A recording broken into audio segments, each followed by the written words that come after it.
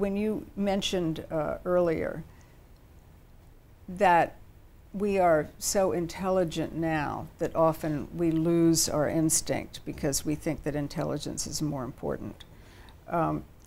Well, you don't want to lose your intelligence, but you also want to maintain your instinct. So how can you be really smart and also have really good instinct? That's why I wrote the book, because I don't think that one exists at the expense of the other.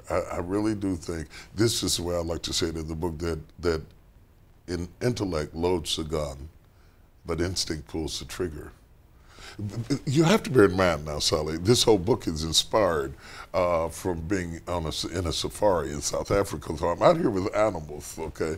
And all of a sudden I begin to realize that as I went on the journey between the zoologist and the Zulu, that the zoologist who informed me was amazing at telling me about the animals, but he couldn't find them. He could explain them, but he couldn't find them. The Zulu could find them. And all of a sudden, in the relationship between the intellectual zoologist and the instinctive Zulu, we had a completion and a compatibility that was so comfortable to me that it reflected back on how I have lived my life.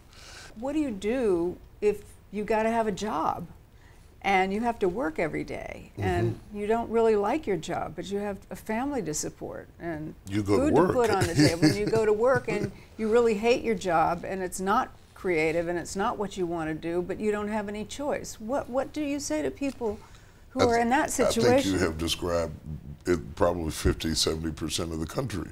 And I think you do what you have to do, as I did. I did a lot of things that were not instinctive to me. But I think as you are doing those things, and I describe it in the book as being in a cage, like a lion who is raised in captivity, always sensing that there's something beyond the bars but unable to access it. I think many times people do what they have to do and not what they want to do.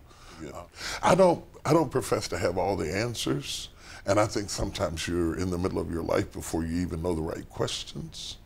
And even when I wrote Instinct, I'm not suggesting that everybody comes here immediately and hits it. But through a process, sometimes you're in the middle of your life before you really know who you are. You really know what you're worth, you really know what you got, and you really know what matters. Early in life, sometimes life does not afford you the luxury of thinking about you. You have to think about the kids, and you have to think about other things.